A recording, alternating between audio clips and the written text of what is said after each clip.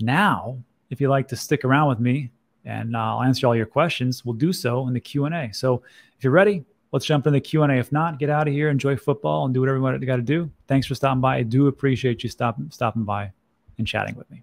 All right, let's get into it. So, NVOs, tax crypto software sucks. Tax crypto software does suck if you use it wrong, or if you've got like if you've done like 3 trades in your entire existence in crypto, you don't need tax software. I'm here to tell you. But if you've done like 100 or so, and you don't like to power through a bunch of spreadsheets because you realize that time is finite and you want to actually get some stuff done, tax software is the perfect thing for you. However, you don't have to do it. You can just do it in a cost-based analysis, have fun doing that stuff. I'm just not that guy. Hey, Mima's here. Not you. Tesla's here. Ami Piper, Jonas. Hello, Russell. NVOs. Shinobi Analytics. Tesla just announced we haven't seen the pain yet. We will see Bitcoin go lower. Maybe. I don't know. Look, I'm not Nostradamus. I'm quite very much a simpleton. So I don't really know where the prices are going. I just know that it's nice to have some powder on the sidelines, especially for the things I want to do coming up. That's it. Let's see. What did I miss? Karen says who was arm wrestling in that picture. That's pretty nice. I DCA on dips only. It's a pretty good idea. Nothing wrong with that. What are the consequences? Fed will be able to say it worked. Maybe show. Let's see. Okay. Old Bear. Quick Voyager rundown, Rob. What's the benefit of opting in? I'm not for sure on this one.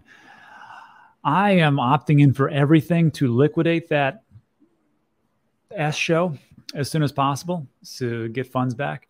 And it's not like I mean, I'm going to opt in for this as it gets bought out by Binance. I will opt in for that and go from there. But DJ Crypto did a pretty good video, and he's up to date on those things. So I would definitely watch his channel, DJ Crypto. And he'll tell you everything you need to know about that. And also, I think Aaron Bennett also does it, and also with Celsius. But yeah, for opting in, I'm going for it. I think before, when the FTX deal was about to go through, I think we would have seen like 60 or 70% of our portfolio return. Yay. And now with Binance, it's like 50 to 60%. Hey, not bad. Yeah, Shinobi says, Rob, you're forgetting Powell has 4 more rate hikes coming. That's if he does it. Let's not be too bearish. I mean, on this channel, I'm kind of bearish, but I like to be an optimist at some point. They could pause.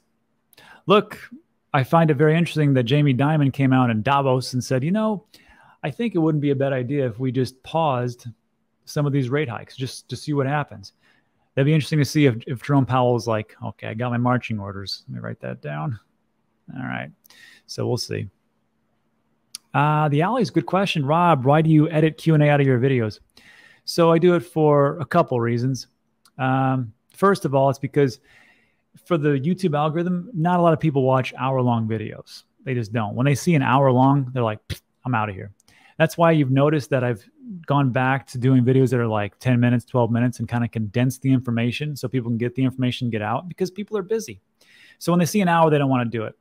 And then the other reason is because when you split them up, it makes it easier for people. So they can say, okay, I just want to deal with the news that Rob is talking about, even though we do timestamps, I mean, a little later. So I don't care about the Q&A, even if there is a Q&A. I see an hour. So you just have like the news, which is like, 13, 14 minutes. And then the Q&A is like 45 minutes. And then they can choose to pick what they want to do. So that's why I edit it. I don't edit it out. I cut it in the program. I have my editor reformat it and then re-upload. So yeah, Aristotle. Oh, the sweat coin thing. Yeah, so let's take a look at that, shall we? All right. So if you guys don't know, there's a Sweatcoin app, which again, yes, I'm super biased and I talk about it because I own it. That's no surprise here. If you look in there's a link in the description. Sweatcoin challenge. And all it is, it's you download the app. The app is free. You earn sweat coins, and those are free. And the top 30 get prizes. And then this is how it all works out. So you download here. Again, affiliate links, shocker. Walk and win. Here's the prizes for first place and second place and third and fourth and fifth, 6 through 10, 11, 20, 20, 30. A lot of stuff. And then this is the spreadsheet. So they only I'm working with the Sweat Economy or Sweat app to update this spreadsheet. And they only do it once a week now. So January 16th, this is what we got. So the top 30, the cutoff here is 240,000 steps. That's pretty good. So it's pretty heated. We'll see who wins, but go from there. And yeah, that's what's up. So it just gets updated once a week. I think it gets updated tomorrow, but that's what we have so far as of January 16th. So hope that answered the question for you. Hell yeah. Alex says, hey, Rob, I think you'd look good if you dyed your hair white and the beard purple. I think I tried dyeing my beard a while ago, but it just irritates the hell out of my skin, so I just let it go white. And it makes me look wiser, even though I am not. Crypto Poppy has been on any Bitcoin updates. I think he did a video on yield curves today. I haven't yet to check that out. Is Ledger Live the new gateway to everything blockchain? Perhaps, but I'm just going to warn you, like, you can use Ledger Live. I mean, I use Ledger, right, to store everything. But just so you know that if you're going to buy crypto through Ledger, you're going to use a couple of different programs. And one of those is MoonPay, and I've got the other one. And it's like ridiculously priced, like 4 to 6% is the markup. And I'm like, that's the best we can do in crypto, 4 to 6% of the total transaction you guys are going to charge. It's ridiculous. So I don't even think about it. I don't even use it, period. I hate that. I mean, whatever. Let's see. Here we go. Tesla. Bitcoin miners are sleeping giants. Yeah, they are. And they really do dictate a lot of the things that are going on behind the scenes. But again, talked to a friend today. His cost-based analysis, his break-even point for Bitcoin is 22,500, which is super high. But I was listening to the CEO of Riot Blockchain. It was sub 10,000. I want to say it was $8,700 or $8,900 was their break-even point. And that was like 3 months ago, 2 or 3 months ago. So when you're a big mining operation, you can do those things because you've negotiated some super sweet deals as far as with electricity power, and the grid itself. Of course, Riot, when Texas needs a big boost in electricity, they shut off, and Texas pays them to shut off. So it's hard to compete with those guys. That's just how it is. Vicky, thank you, sir. Aaron Bennett link as well. Vicky, if you could do me a favor, find DJ Crypto's link and stick it in there so people can read, find out about Voyager. Yeah. And see, that's just it. Neil's got a good point. I'm with Ben and still have cash on the side. I still have a decent size holding from last cycle. Took profits, not as much as I should have. That's everybody. Don't worry. But this is the thing. Like, you can't really lose as long as you stay in the game. Like, for me, people are like, well, what are you talking about, Rob? You just took profits. How dare you? I'm still here, and I'm still buying every single day. That's not the point. The point was to take profits along the way. Now, I'm still going to, I bought today, I bought yesterday. I have been buying, well, the whole year of 2020, end of 2021 and 2022, now 2023. So I'm here until 2025. That's probably the bull run. Maybe. Everybody's guessing. Maybe 2026, maybe 2027. I don't know. But I'll be around here for at least the next bull run. And after that, the channel might slowly ride off into the sunset. I'm just here to get everybody to the promised land. That's it. Let's see. I love my pet rock. That's a quote from Jamie Dimon, who he says that Bitcoin is like a pet rock. I got to tell you, I'll tip my hat to that guy. At least he's consistent. Opposed to like Jim Cramer, who comes out and talks about Bitcoin's the future. And then he's like, you're a moron for holding it. I'm like, didn't you pay your entire house off with crypto? So I don't know. Kind of hypocritical, but whatever.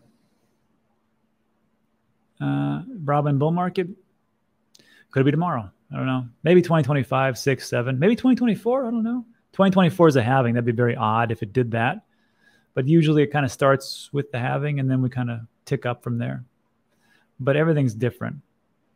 I think this bull run would have been more a classical case of a bull run in 2021 if it wasn't for the shenanigans that FTX was doing. They did some weird stuff and they cost, I think, a lot of people a lot of money. And I think that was a big reason. I think that was a big reason why it was such a wonky bull run. I think we could have gone up much, much higher. But, you know, Sam had to make a bunch of money and prove everybody that he was awesome. So hope that works out for him in prison. Allegedly. Open shorts. Retail is driving this rally. Interesting. As far as quant, I don't own quant. So, again, I don't really talk about it too much. Well, I just gave you like a 10-minute rundown. You can watch the replay. Taking profits. Frank the Tank. What's the difference between taxes from U.S. states and Puerto Rico? Well, if you're here and you sign up for Act 60, yeah, that's what it's called now, you don't have to pay any capital gains taxes, which is pretty great. However, you do have to pay a bunch of other taxes that are here. The cost of living is super high. It just is. And then, of course, you have to give to specific charities for $10,000 plus and filing fees of $5,000. There's all types of fees. Like, it's crazy. So you have to take a look at that. However, even if I didn't have capital gains tax on this one, the ones that I sold, if you've been watching the channel, you would have known that I talked about a lot about tax loss harvesting before December 31st, before the last year stopped. I said, use tax loss harvesting, sell the crypto that was underwater, buy it right back at the same price. That's called wash trading equities. You can't do that. But in crypto, still legal for now. So I have a good amount of losses. So I could just offset without what I sold today. And that's just it. Like, there's so many things that are going on. Like people will always say, well, Rob, why, you should have done this and this and taxes. And it takes me so long just to kind of to get through all the minutia of what you have to do. So it just gets to be a drag sometimes. That's all. And another problem is with this one, there's always going to be a thumbnail investor who's going to look at this thumbnail, not watch it whatsoever, comment like crazy, and everyone's like, well, what a moron. For those, I can't help everybody. So that's that. Yeah. I don't know. Where does one purchase a Bitcoin with the lowest gap? I just use Coinbase. I'm sure it's marked up, but it is what it is. I'm in America, so I have limited options. Holy smokes. I dropped 13,000 2 weeks ago on my DCA, and I'm holding 30,000 for the months ahead. It's pretty good. Probably do quite well, actually. Probably will. Yeah, Rob Max says 8 or so years left until I even think of selling. This is a good point.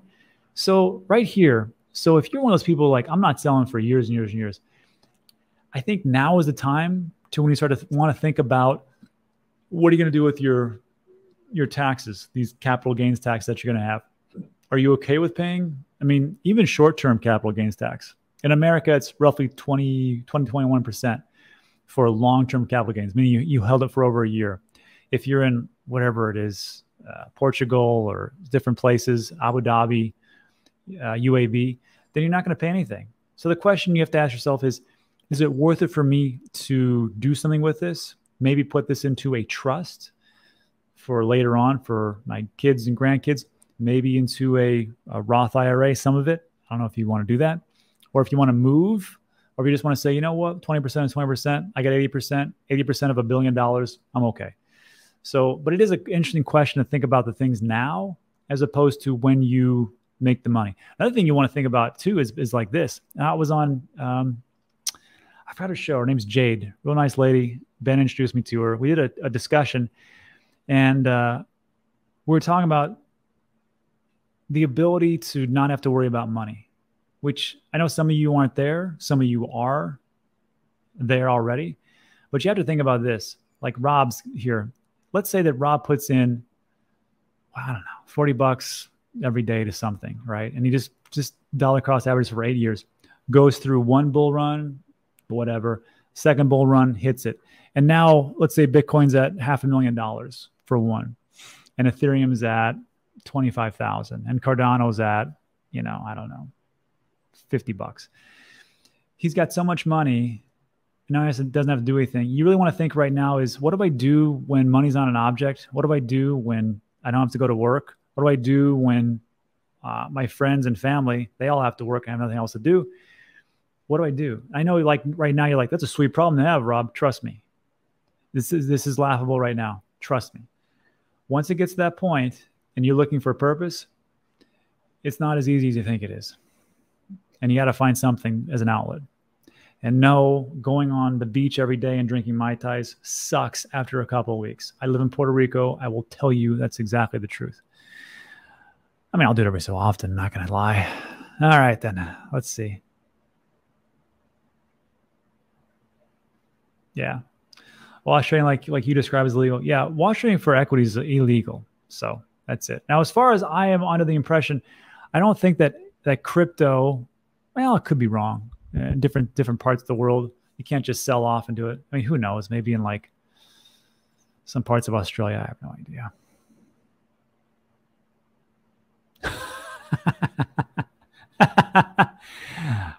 Rob, how will you live knowing you haven't sold the exact top? I don't know. It's gonna be tough to sleep.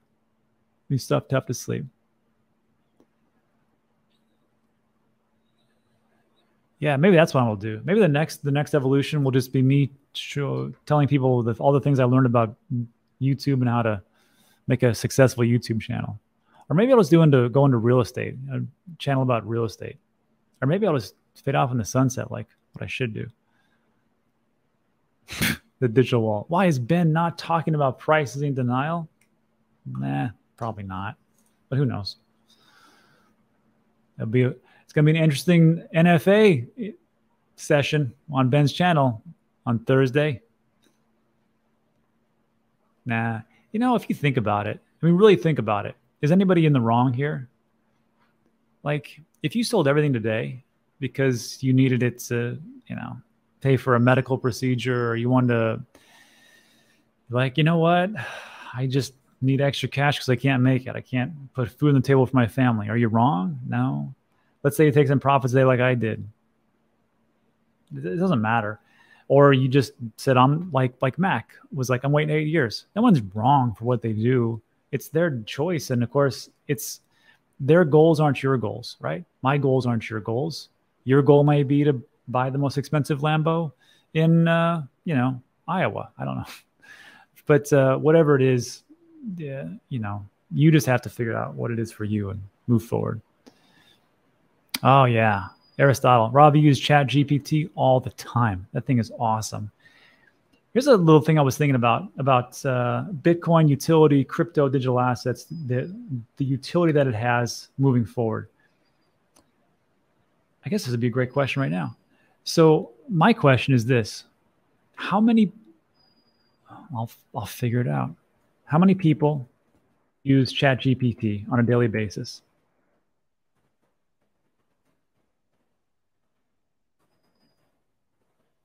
Find out. I should just ask ChatGPT. How many users? Well, it has 1 million users. I don't know if that's per day or what that is. You probably want to see what I'm looking at. Here, let's just ask ChatGPT. I use another one.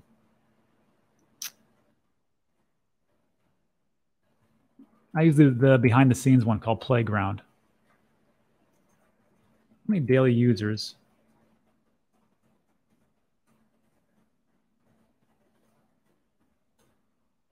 Let's see. Oh, well, there you go. I don't know. So we do know, though, that it took 5 days to hit 1 million users, right? And that was 3 weeks ago. So let's just say, for the sake of argument, it continues on with that. Let's just say it has 1 million or 2 million users per day. How many people use Bitcoin per day? It's a good question. Let's find out.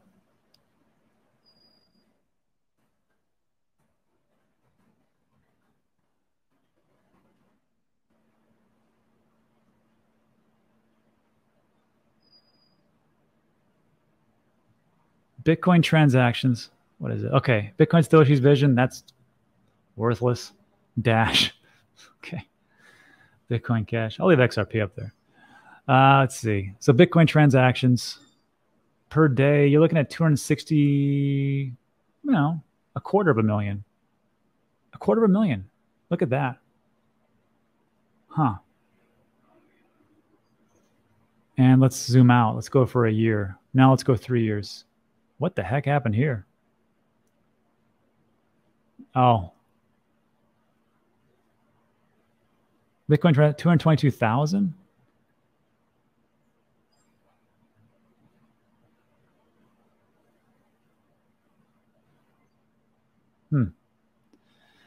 So unless I'm looking at this wrong, correct me in the comments, but it's like about a quarter of a million per day as far as Bitcoin transactions. Is that right?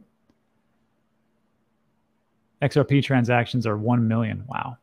So if you got ChatGPT and they're doing roughly 1 million per day, which one has more utility? I'm not saying which one's worth more, but and which one, of course, for the future of a country is worth more. I'm just saying that as far as utility goes, I think AI is going to be a monster, but I could be wrong.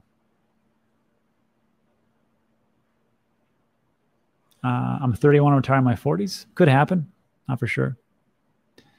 See, that's just it. This is, tribesmen, I don't know if it's hard to tell if somebody's joking or not. This is the thing that always gets me. Like they look at the thumbnail on the title and it says, oh my God, Rob sold all his crypto. I need to sell all my crypto. Or you're just curious, like, did Rob sell all his crypto? Why did Rob sell all his crypto? I didn't sell all my crypto. I just took some profits. It's tough. It's tough to get the information out as best as possible. Aristotle, pool's looking awesome. In freezing conditions, yeah, got fixed. Had a little hole in it, or a little leak, I should say. Energon Savior. That's why I don't succeed in investing, because I want to work on my purpose instead. You can do both.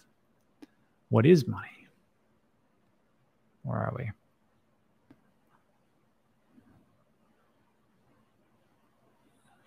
Army says, Rob is serious. I will have 200K in crypto. After the next bull run, I just want to link up an EP to look at investment properties. You can. I got a guy that can help you with that. I don't show properties. I'm not an agent, but I got a guy who does retail and commercial. I would recommend some commercials, some commercial property. But it's up to you. Yeah.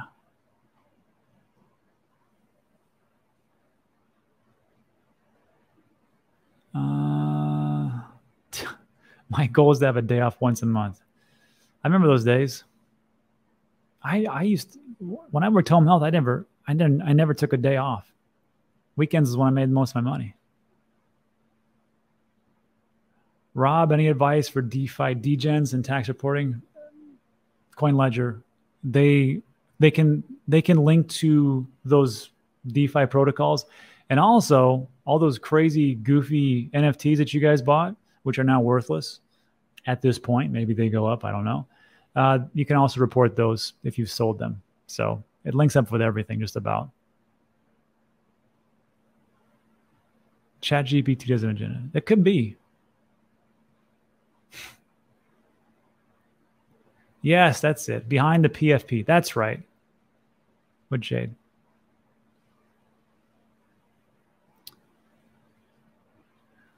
What is BTCB? There's Bitcoin Cash and there's Bitcoin Satoshi's Vision. And that's it.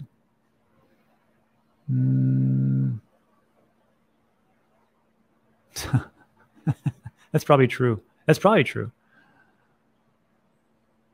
Take profits.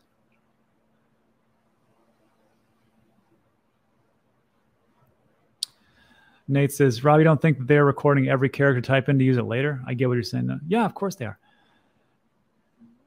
That's just it. You know, like sometimes, like I know there's some people like really big into privacy, and some people are kind of like in the middle, and some people are like, I don't care. But like in all honesty, like I use Brave, so I don't get the ads. But like when I use the app, like when I use Facebook, which I do rarely now, and I'm perusing through it, it is nice sometimes to have some relevant ads served to you. Because like I was looking for jumper cables on Amazon. They were kind of pricey. Then an ad came up for jumper cables. They were pretty cheap. I'm like, oh, this is it. And I got them. So I know like some people say, well, how dare they track me? Sometimes it works out pretty well, honestly. Yes, that's it. I know a guy. Oh, that's a good one. Norman, I transferred most of my crypto to Ledger, but kept 10% in exchange to sell. Sure. Ah, Saeed. See, this is the thing. When I was talking about utility and Chat GPT, great for most people, right? But for Saeed here, you know, Bitcoin and or stable coins is probably way more important than artificial intelligence. Because why? His whole life savings, or everything he has, gets inflated away. So I can definitely see that.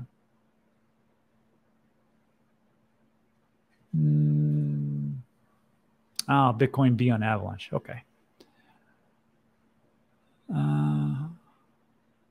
Someone needs to create a dog coin. She helps dogs. Right. Frank the Tank says, you're not taking profits if you're in a loss. That's true. And that's the beauty of it, right? That's the beauty of, that's one of the things that me and Guy and Ben just don't agree on. And that's because they're waiting to strike with their large, enormous Scrooge McDuck pile of money that they have saved away. And I'm just like, I'm not that smart. I'm going to buy dollar cost average. And then when some profits come up, 20, 30, 40% crazy times, I just take some profits. If I miss the 50, 60, 100, 200, 300%, I'm okay. I still got profits. I still think it's going to go down. But then people will say, well, Rob, aren't you worried that it won't ever come down? Not really. Because again, I buy every day. So like I just bought, when I sold at 21, I was buying at 21. So I bought at 21,000, 21,500, 22,000, 23,000, 24,000. No, it's not. No, sorry. 22. Actually, today I bought almost 23,000. In 3 years, those seeds that I planted, I'll harvest them later. And that's it. It just really comes down to, you know, how many times you want to take profits along the way. Depends on how you feel. I feel like there's a dip coming somewhere. Yeah, I got to run too. Meme says I got to run. And I will say this. Well, there's two things I want to say by Tesla. Where'd it go? I was listening to, there was, I think it was on USA Today or some news publication. They were talking to lawyers about AI and were they worried that AI was going to take their jobs? And they said, no, they go, really what it's going to be is that, you know, AI won't take the jobs of lawyers. What it will take the jobs of is the lawyers who don't use AI. He goes, we can use AI right now to make, you know, our workload, you know, horrendously or magnificently lower. And we can get a lot more things done by using AI. The ones that don't figure it out and know how to use it, they're the ones that are going to suffer. It's the same thing with the internet. It's the same thing with any kind of technology that comes in. I don't fear AI. I've been using it. It's working out pretty well so far. So all my different titles, ChatGPT did those. And edits and things like that. I've got a program. It's an AI program. It's called, what the heck is this called? CapCut. And it does all my edits now. So, of course, my editor does it, but she's available to do like 10 times more edits. So that's the good thing. And then lastly,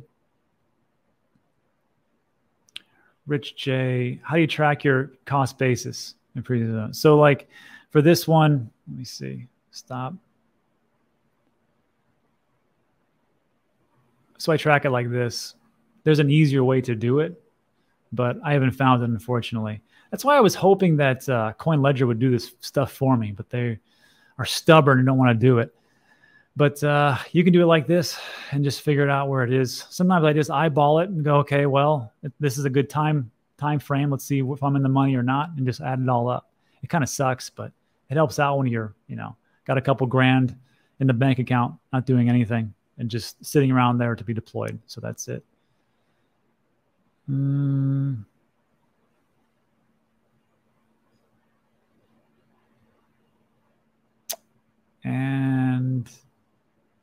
yeah, before we take off, I would recommend, if you guys are going to take off, I want to get out of here. Whoops, wrong one. There's 2 videos. They're going to pop up after this. Watch the video on the DCA profits. There's a link in the description. And this one was a good one. The one with me, Guy, and Ben, just going over the strategies and where we think things are going. It's a lot of good information to not get too bearish and not get too bullish. It really kind of evens things out. I recommend both those after this, but that's it for me. I got to do a bunch of stuff. So look, that's it for today. Thanks so much for stopping by. I appreciate it. If you liked the video, thumbs up, subscribe, all that good stuff. We don't usually do live streams. We'll probably start doing these once a week just for giggles. But usually it's just the news condensed, give you the things that you need to know so you can get in and out fast and get on with your life. That's it. So thanks so much for stopping by. I appreciate every one of you. And I'll see you guys in the next one. Adios.